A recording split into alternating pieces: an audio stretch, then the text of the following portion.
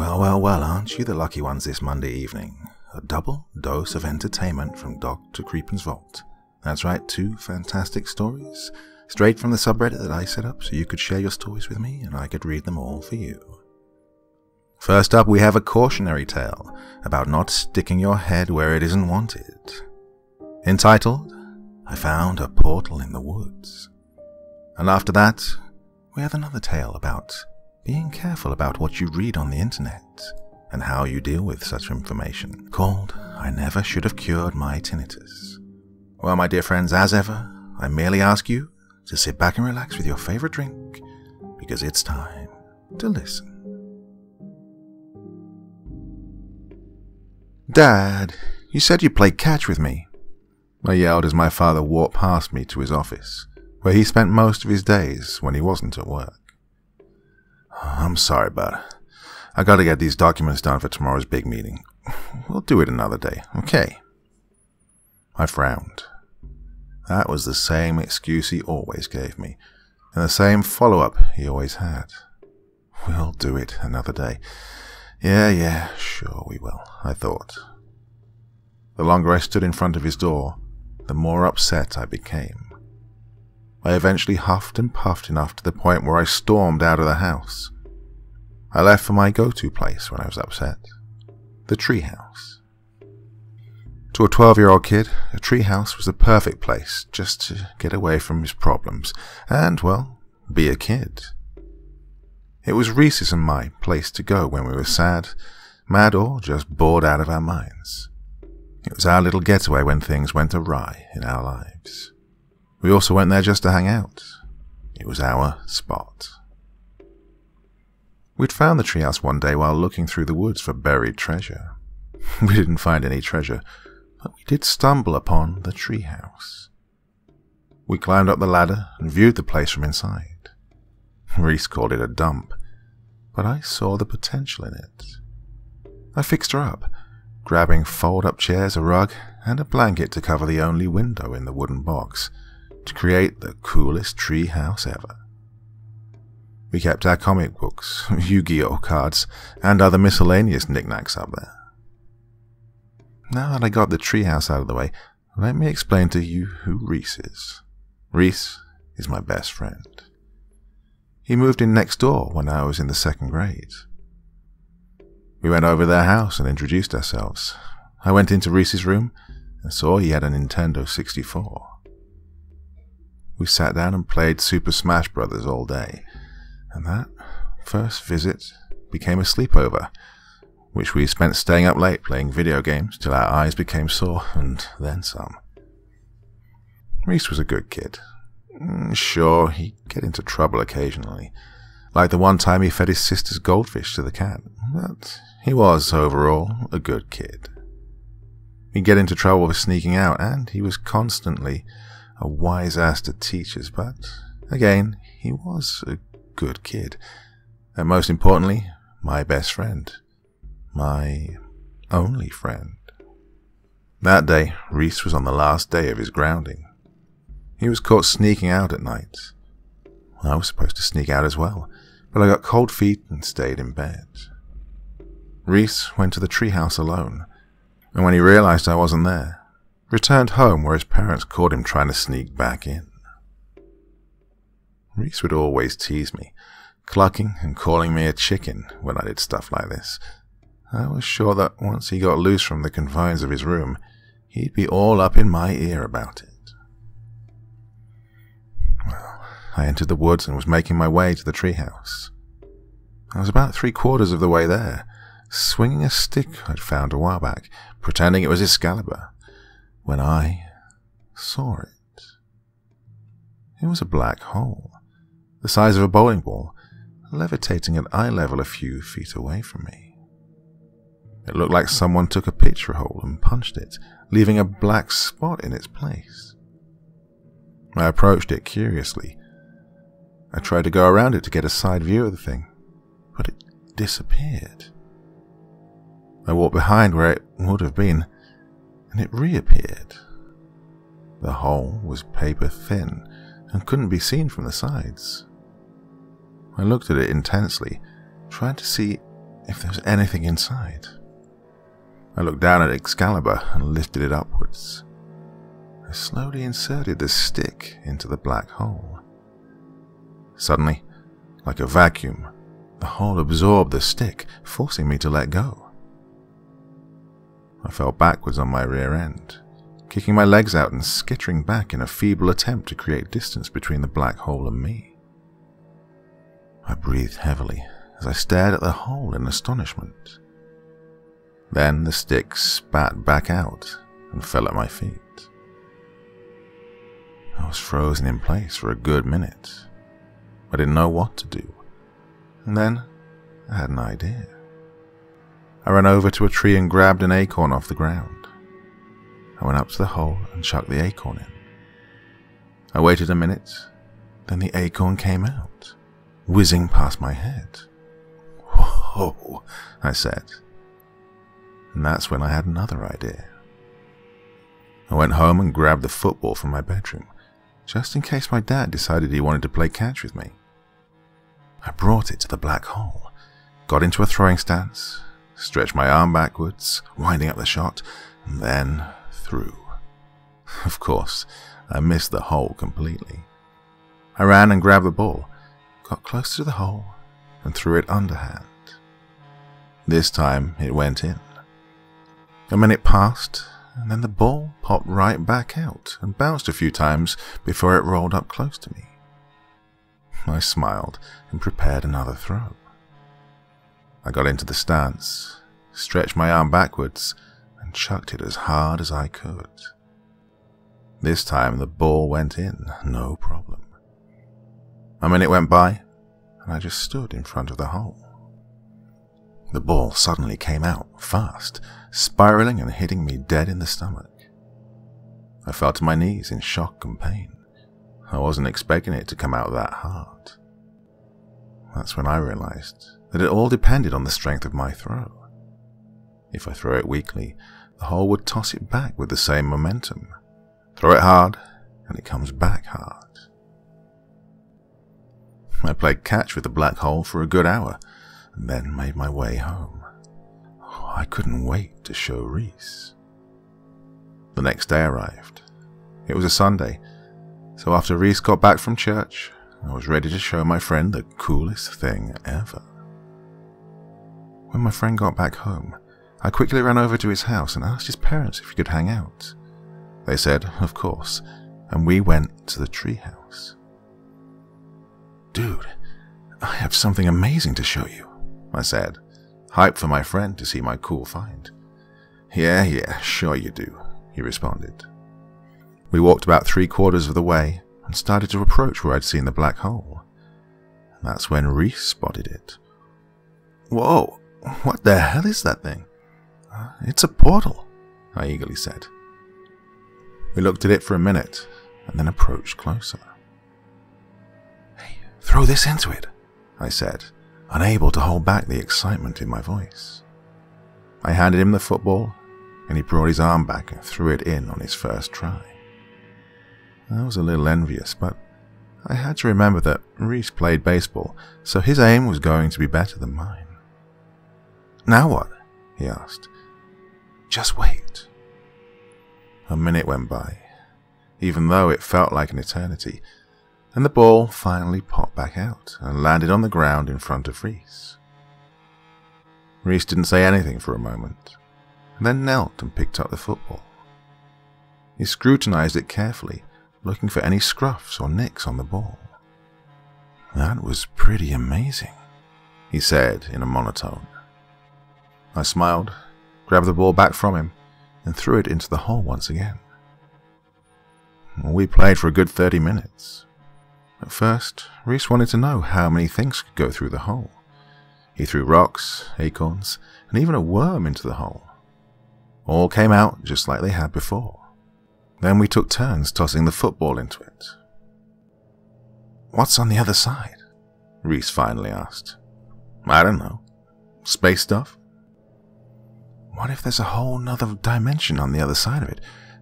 Maybe there's an alternate version of us." I tossed the football into the portal again and waited for its re-emergence. Yeah, I guess it's possible. Aren't you at all curious what's on the other side? I thought for a moment. Yeah, I guess I'm a little curious.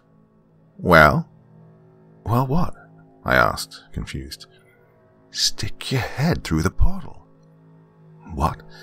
No way, I said, backing up as if to say no with my body. Oh, come on, don't be a chicken like you were the other night. There it was, the chicken comment. I knew it was coming. I don't care what you say, I'm not doing it, I said, not letting peer pressure get the best of me. Every time he pressured me into doing something, we always ended up in trouble. And that's when he began to cluck, bending his arms into his torso to resemble chicken wings. Chicken, chicken, chicken, he chanted. Look, I'm not doing it. You don't know what could be on the other side.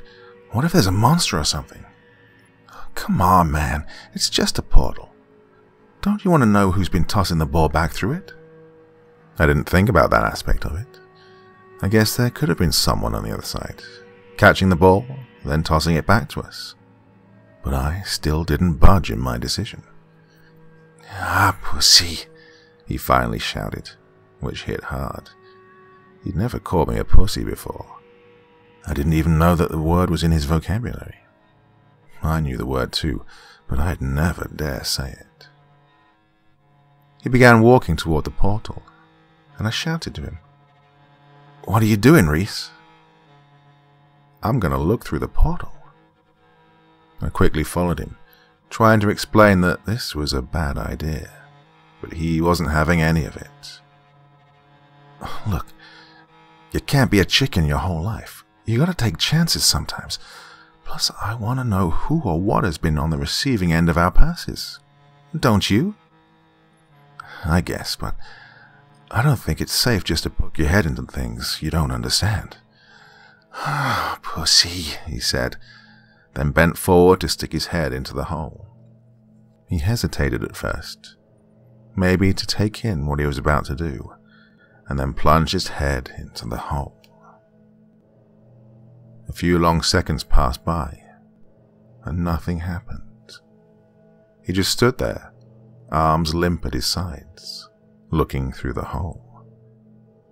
I looked around nervously, like we were doing a bad deed and I was on watch. And then, everything happened at once. Reese fell backwards, hitting the ground hard. I stood right behind him and was hit by something warm and wet, as if someone sprayed me with a super soaker with hot water.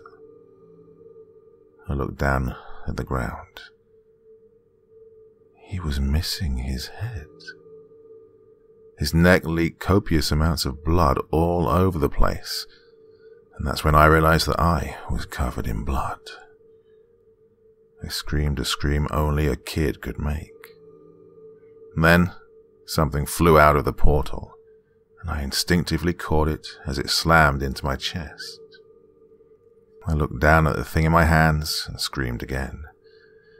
It was Reese's head. His face was twisted in horror, like he'd just seen a ghost. His tongue lolled to the side, and his eyes were glazed over, a white, milky film covering his barely visible pupils. Memories started flooding into my head. Thoughts of the times Reese and I would play hooky from school, the times we'd sneak out and would tell scary stories to each other in the treehouse, trying to make the other piss his pants. All the fond memories I've ever had of Reese came together all at once, and were shattered with one new, horrifying mental scar. My hands began to tremble. Then I dropped Reese's head to the dirt and ran away. I kept running until I made it home. I opened the door and slammed it behind me, then ran to the restroom to wipe Reese's blood from my face. I spent a half hour scrubbing Reese's blood from my face, and another scrubbing the blood off my clothes. I was petrified. I walked out of the restroom and ran up the stairs to my bedroom. I got into bed, even though it was only 6 o'clock, and lied there mortified. My eyes were wide open, looking straight at the ceiling, staring into space. The image of Reese's body dropping to the ground and his head landing in my arms kept playing over and over in my head. Then, after hyperventilating for a good 10 minutes, I fell asleep. My dad woke me up. I opened my eyes and thought to myself, God, that was one weird-ass dream. But my father knocked me out of that thought when he asked me if I knew where Reese was. Apparently he hadn't come home, and his parents thought that maybe he was over here. They filed a missing persons report the next day, thinking maybe that Reese had run away. After a few days went by, the police decided to do a search of the woods. They spread out, and they found his decapitated body on the woodland floor. Local news played the story everywhere. They were looking for his killer, and asking if anybody had any information that they should call the local police department. I picked up the phone a few times, mostly to clear my conscience, which was eating me alive. But I didn't because, well, I knew no one would believe me. Who would? Hey, my friend stuck his head through a portal and it bit his head off. Yeah, I'm sure that would be taken seriously. After all this time, one question remains with me though. What did my friend see on the other side of that portal?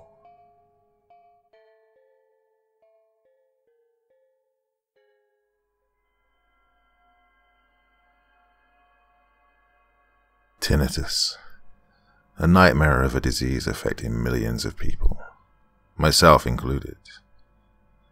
How could I best describe this condition? An incessant, nail on a chalkboard screeching that goes on for every minute of every day. Just imagine never experiencing the true bliss of utter silence.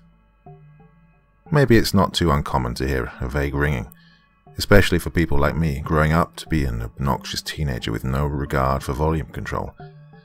Understandably, my parents were not happy about me blasting loud music at all hours. But what kind of teenage rebel would I have been if I listened to my parents?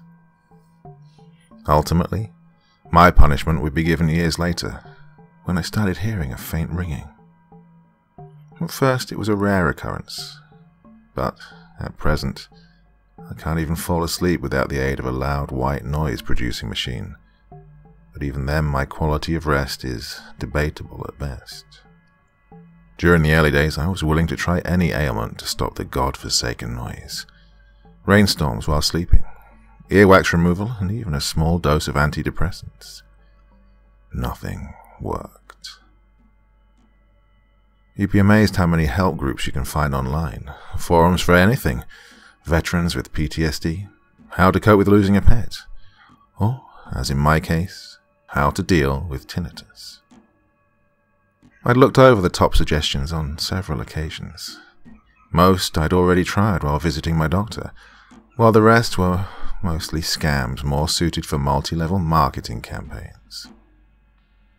I used to call myself an optimist, so naturally, I'd return to the forum every other week in hope of finding a miracle cure. On one particular day, I decided to scroll a bit further down and see the less popular suggestions. Among the obvious troll posts and scam cures, I found a more clickbaity post that read, "A weird trick to cure tinnitus." Nothing more, nothing less. I sighed and started reading, preparing myself to be disappointed yet again, but the instructions were simple enough. 1. Place your palms on your ears and direct your fingers to the back of your head. 2. Put the index fingers on top of the middle fingers and try to snap them like a drum. 3. Repeat 50 to 100 times. There were no comments below as the post was relatively new. Worst case, I would look stupid sitting there by myself and drumming the back of my head. And so, I tried it out. Snapped my fingers, causing a little drumming sensation.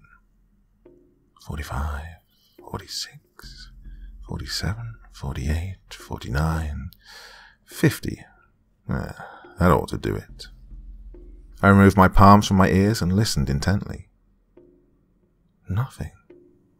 For the first time in years, there was just the pure bliss of silence. For minutes, I just sat back in awe, not believing what I was hearing, or more accurately, not hearing. Had this trick actually worked? I decided that, rather than enjoying my newfound silence, I would give my brain a well-earned, silent rest. And that's exactly what I did. I slept like a baby that night, until around 2 in the early morning, or night, depending on your perspective. I tend to wake up randomly during the night, so it caused little concern.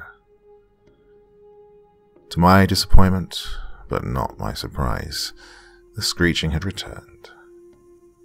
I half expected the solution to be a temporary one at best. I simply performed the witchcraft-like trick, and the ringing was gone, without a trace. With a sigh of relief, I settled back into bed. The sound that had haunted me for so long had been easily defeated by a helpful anonymous person online, and I was content. I only then realized that I wasn't enveloped in complete silence. There was something else cowering in the dark, only letting its presence known by a soft thump. Could it be my own heartbeat? After all these years, would I be haunted by a new sound? I held 3 fingers on my neck and felt a pulse. It didn't match the sound in the darkness. Although I tried, placing the sound proved to be a challenge. With each passing thump, I tried to localize it a bit more. I went as far as opening every cupboard in my apartment, checked in the hallways, and, lastly, placed my ear against the wall. No sooner did my ear hit the wall before the sound stopped. My heart raced alongside my logical mind. There had to be a simple explanation. Maybe it could have been a busted pipe, or one of my neighbors being a prick so late at night. No matter the cause, it was time for bed. In the morning, the ringing returned. I figured I could put the noise at bay by performing the trick every 6 hours. It quickly became a routine of mine to stupidly tap my head when no one was looking, and it worked. Everything was great, apart from my nightly routine of waking up around 2 and hearing the same thumping, softly keeping me company in the darkness. Most nights I simply ignored it, but other nights curiosity got the better of me, and I pursued the sound. Each night was another failure to locate the sound. I couldn't place it, and I couldn't bother keeping myself up long enough to figure out when it started and when it ended. I talked to my neighbors, but they said they weren't up at such late hours. Rats were another option, but after a quick visit by pest control, they assured me there were no rats living within the walls. In fact, after looking at the building plans, they insisted it would be impossible for rats to live inside these walls.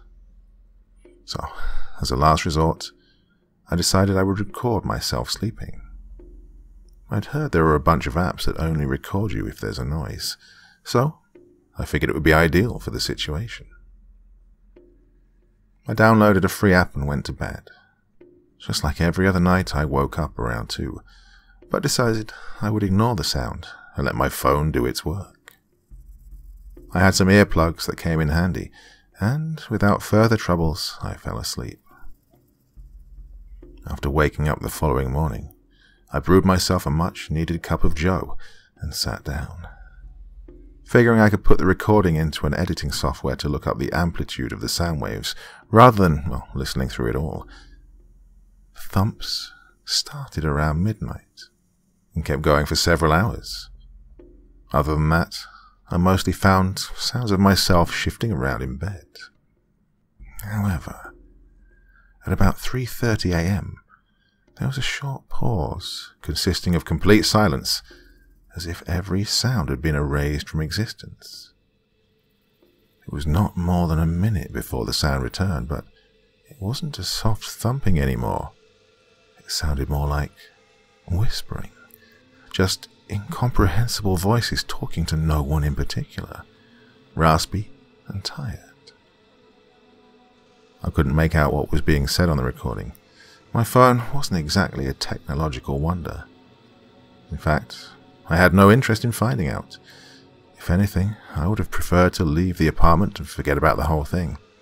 But being a poor student without any nearby family, I had no other option than to stay put. I still thought there might be a logical explanation. After some hesitation, I came to the ridiculous conclusion that if I could hear the actual whispering, I could probably locate the culprit.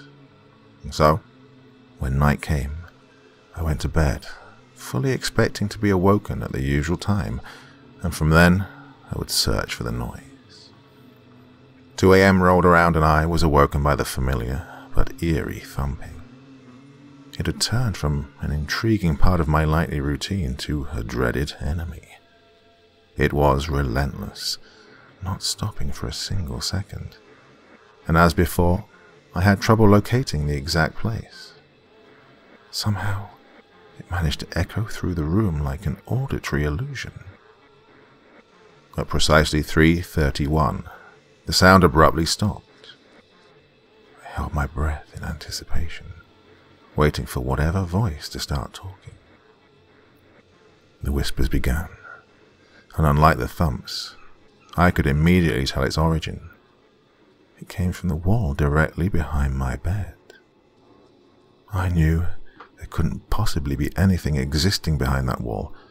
No apartment nor crawl space, just a concrete barrier separating my room from the outside.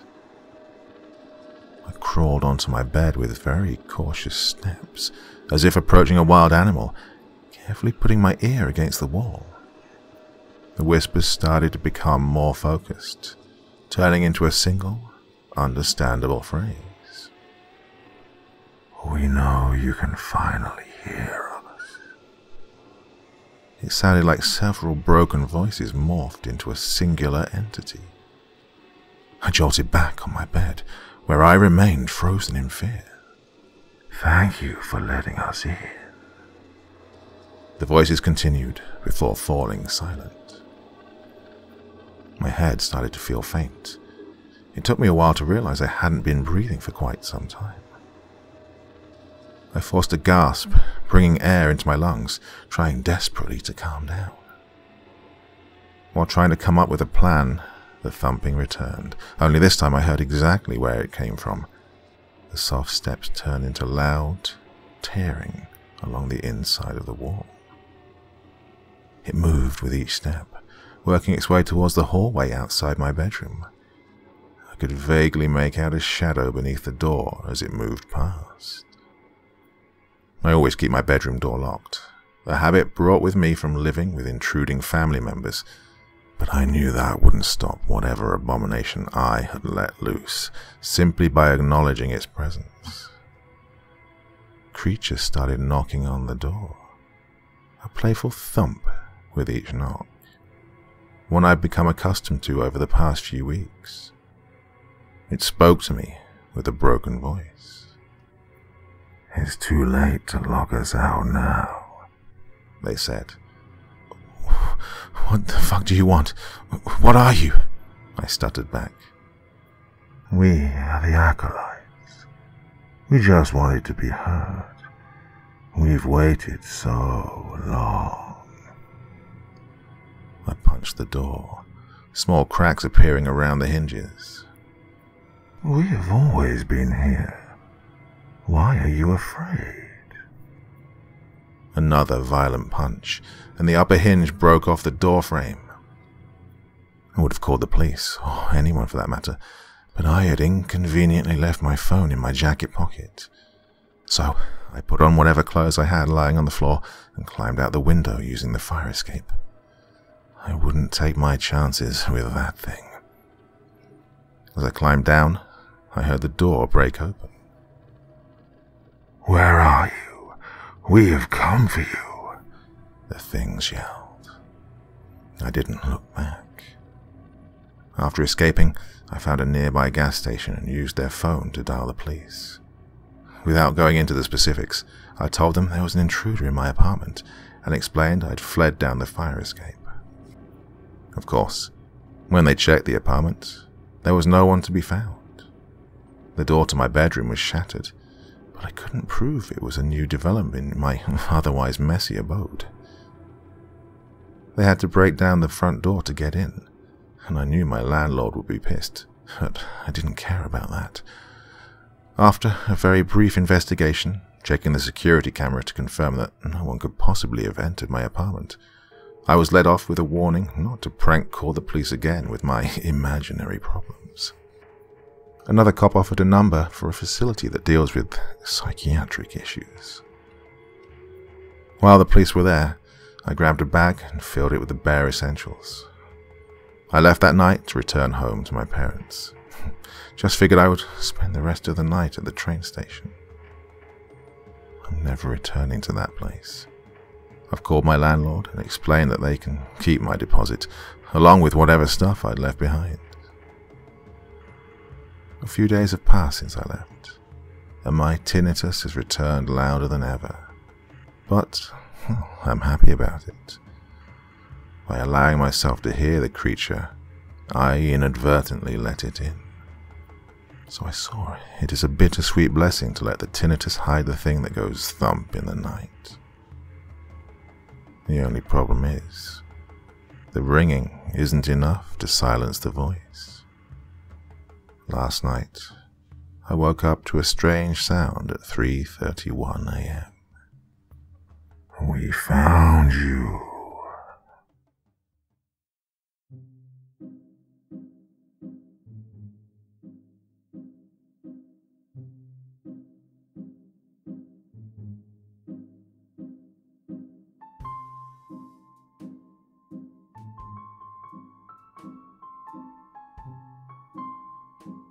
Well, I hope you enjoyed those two tales. Not exactly connected to one another, but I really like both of them, and they were both a little bit short to be in a standalone video, so I thought, well, why not put them together in one? So, feedback, ideas, comments in the section below the video, and I'll do my best, as ever, to reply and to get involved with the chat as much as I can. Well, still feeling a little bit under the weather, but getting better, so should be back to normal by the end of this week. But the videos will keep coming as ever, so join me again on Wednesday, won't you? I know you will. Until then, sweet dreams and bye-bye.